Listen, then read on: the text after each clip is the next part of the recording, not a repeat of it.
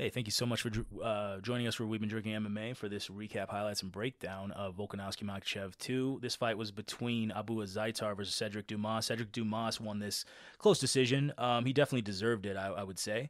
I think all three judges gave him 2 rounds to 1. So ultimately, what happened was he won round 1. I think he definitely got the takedown early, and it was just, I think, tough for Azaitar because Dumas is such a defensive fighter. It was hard to find him, and he had good control on the ground, and he just knew how to go for, let Azaitar be the more aggressive person and then just go for the takedown when it was necessary, when it was more defensive, which is his style. Round 2, Azaitar won that round. He started being aggressive. He got the takedown, and he just was controlling the fight, and he was just, was controlling the distance better.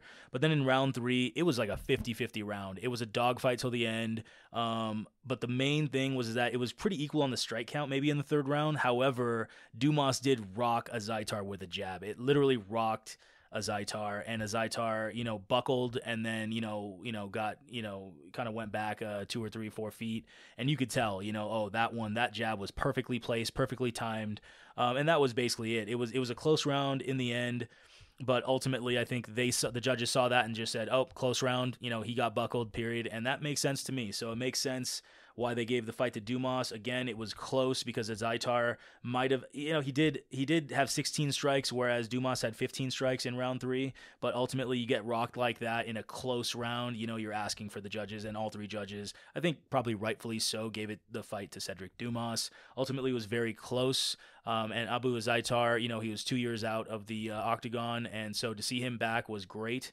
And Sedriques Dumas definitely showed that, look, that jab was amazing, right? His timing, his IQ in there was really smart.